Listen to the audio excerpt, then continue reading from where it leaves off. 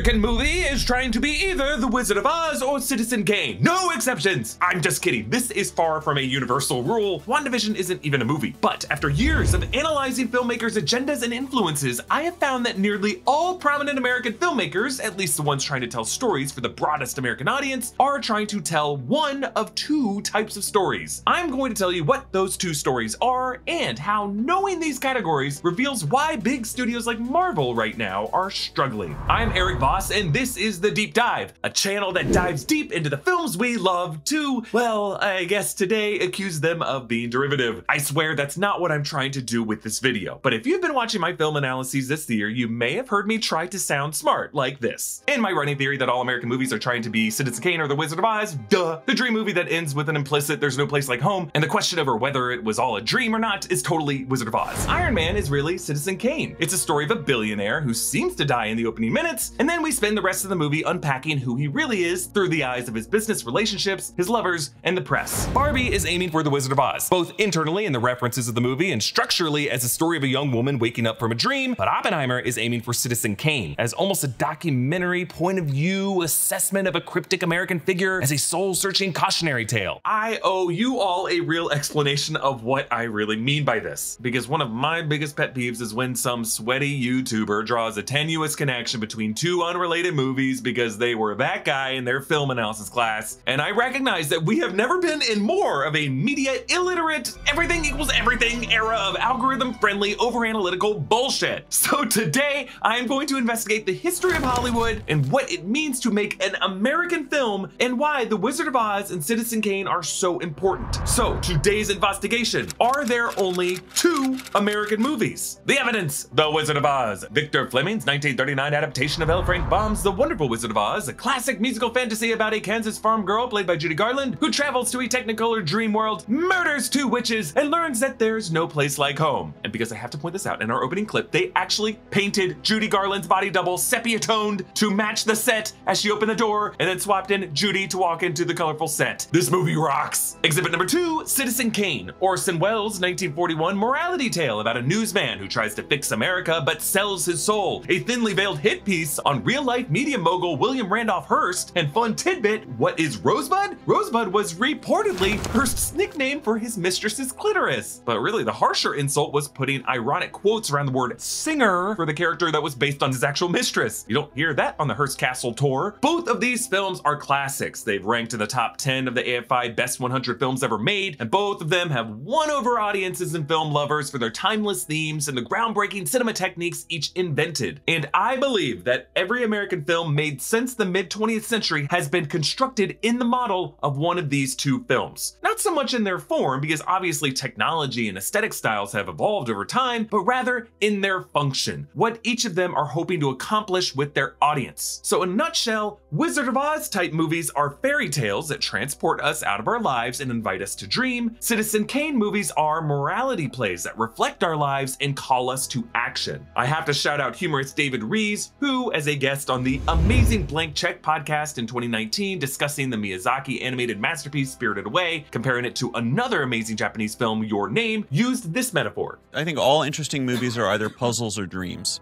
And Your Name is a puzzle. That's an incredible one. It's true. And Spirited Away is a dream. Now, you could think of Wizard of Oz movies as dreams and Citizen Kane movies as puzzles, but the categories I'm talking about don't align quite as neatly. And it's kind of fun that Rees used the qualifier of interesting movies, because I think he would feel that a lot of movies don't really know what they're trying to do. I use the qualifier of American movies in my comparison, because I think The Wizard of Oz and Citizen Kane speak to two core myths that are uniquely important to every American. One, the story of the traveler, and two, the story of the disruptor. The story of the traveler is the classic Joseph Campbellian monomyth of a character who goes along a journey, meets people along the way, goes on some quest to achieve what they think they need, realizes what they want is not what they need, pays a price for it, and then circles back home having changed. The story of the disruptor is more of the classic Greek tragedy of a character who thinks they are trying to fix everything in the world, pays a price for it, and reaches some sort of pathos. mythos. So let's take that first story. The Wizard of Oz, the story of the traveler. The Wizard of Oz begins as a story set in Kansas in the 1930s, the decade of the Dust Bowl, when many farmers in the United States lost everything and were forced westward. Dorothy travels to a new land and finds herself a fish out of water. And one thing that makes America unique is our status as a nation of immigrants, fleeing religious persecution, seeking economic opportunity, brought here as slaves, escaping famine, seeking some kind of safe haven from war or political unrest. We all come from somewhere. And core to the American identity is the call to adventure, to leave the nest out of restlessness or necessity and to hit the road, either to a new land or just to chase the sunset in a westward expansion. That is the American dream. But the American dream is just that. It's a dream. It's something one wakes up from. And so we inevitably wake up from that illusion and we are left questioning what is real and trusting only the comforts of home. So,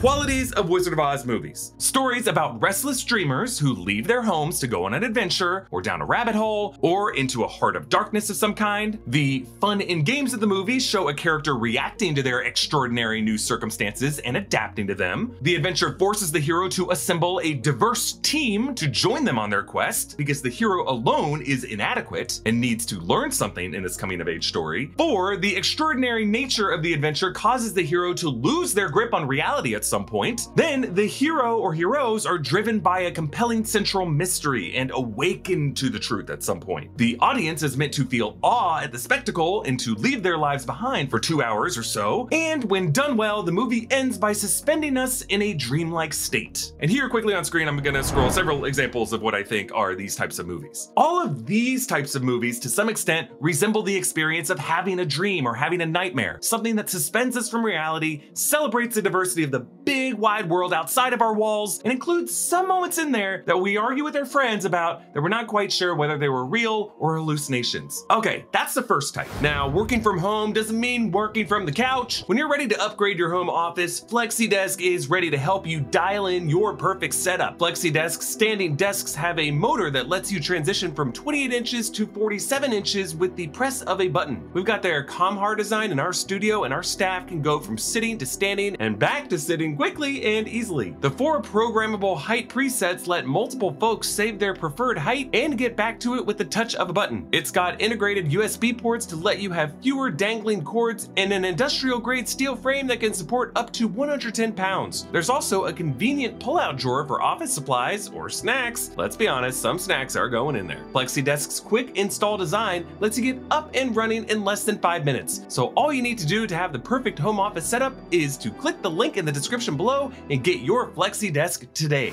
The second story type, Citizen Kane, the story of the disruptor. And disruptor, I know, I use this term in the cringy entrepreneur innovator definition that gets deconstructed in movies like Glass Onion, because yes, I agree, disruptors are the worst. Similarly unique to the American DNA is the way our country embraced the Industrial Revolution and became a nation of workaholism. Now, we're not the only country to be this way now, but we invented it, in my opinion. We disrupted humanity. Sorry about that, Earth. Citizen Kane takes a harsher stance on the American dream, that unchecked ambition corrupts the heart and turns us cold, and that the higher we climb, the further we get from what makes us human. Really, you could argue these stories came from F. Scott Fitzgerald's The Great Gatsby, the great American novel, the myth that every great American figure is, to a certain extent, a con artist, a reinvention of his own making. It's really the Wizard of Oz told from the perspective of the man behind the curtain instead of Dorothy. So, qualities of Citizen Kane movies. Morality plays about a clever but flawed innovator or entrepreneur or disruptor who achieves great success but gradually erodes to the point of catharsis. These movies tend to be focused on one character as opposed to a group or one central relationship. The central character is an obsessive who feels alienated from their world but turns that obsession into profit, fame, or glory. Short-term success at the expense of long-term happiness or community. These movies are set in worlds that look like our own present or past, and they explore or satirize parts of American society and American institutions. The fun and games of the movie is watching the protagonist transform, succeed, and suffer for that. These stories tend to center around grounded ethical dilemmas that we go through every day of our lives. Gray areas in business relationships, legal matters, interpersonal relationships, and other social constructs. These films are often structured out of sequence, using flashbacks, shifting points of view, and unreliable narrators. And these movies instruct us on how best to live our lives. And I'm gonna run through a bunch of examples of what I consider to be Citizen Kane type movies. All of these types of films films serve as a kind of cautionary tale. They end with the hero dying, or accepting their fate, or realizing their crimes, or just giving up their obsession and letting that obsession or that relationship go finally. And not all of these types of movies are downers. I include workplace and romantic comedies because they tend to be about idiosyncratic jerks who need to learn how to get over themselves. Now, the reason I am only talking about American films is that directors raised in other countries are trying to work through entirely different cultural experiences. Bong Joon-ho was certainly influenced by American cinema, but his critiques of capitalism in Parasite, Okja, and Snowpiercer are distinctly Korean. Martin McDonagh's films defy these categories, as there's something distinctly Irish about In Bruges and The Banshees of Inisherin that doesn't really have to speak to the American experience. Now, there are certainly cross-cultural influences, like Miyazaki's Spirited Away is a Wizard of Oz type story, but it's also so much more than that. Now, I exclude the works of Akira Kurosawa, despite the fact that his 1950 film Rashomon was compared to Citizen Kane and its similarly shifting point of view structure and unreliable narrators. But the thing is, Kurosawa had not seen Citizen Kane, largely due to William Randolph Hearst censoring the film. Many around the world had not seen this movie until RKO sold the TV rights in 1955. So I think it's kind of unfair to include films that came out before Citizen Kane or The Wizard of Oz, like Gone with the Wind or Charlie Chaplin's City Lights. The movie Casablanca came out in 1942, and it's just unlikely that Michael Cutlitz would have seen Citizen Kane before he started shooting Casablanca. Now, Citizen Kane would go on to circulate on American television in the late 50s and early 60s,